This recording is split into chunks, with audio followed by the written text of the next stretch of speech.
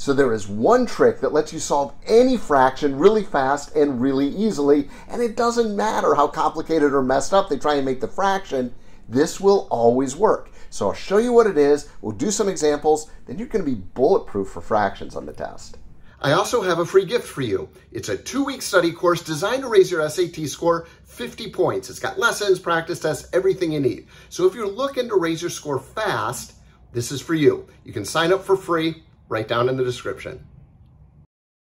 So one of the most powerful tools you have when dealing with hard fractions is to multiply the common denominator through the entire equation. And the reason is, as you'll see, that eliminates the denominators altogether. And the sooner you get rid of denominators, the sooner your life gets easier. Now, the easiest way to find a common denominator is to simply multiply the denominators together. And in this case, the common denominator is root 3 times x, so we multiply that through the entire equation. Then we just cross stuff off that's the same on the top and the bottom. So on the first term, the root 3's cross off. On the second term, the root 3's cross off. And on the other side of the equation, the x's cross off. And just like that, we have a very simple equation and not a denominator in sight. So this is pretty simple to solve. We end up with 2x equals 2 times 3. Remember, root 3 times root 3 equals 3. So 2x equals 6. That means x equals 3. Very nice job.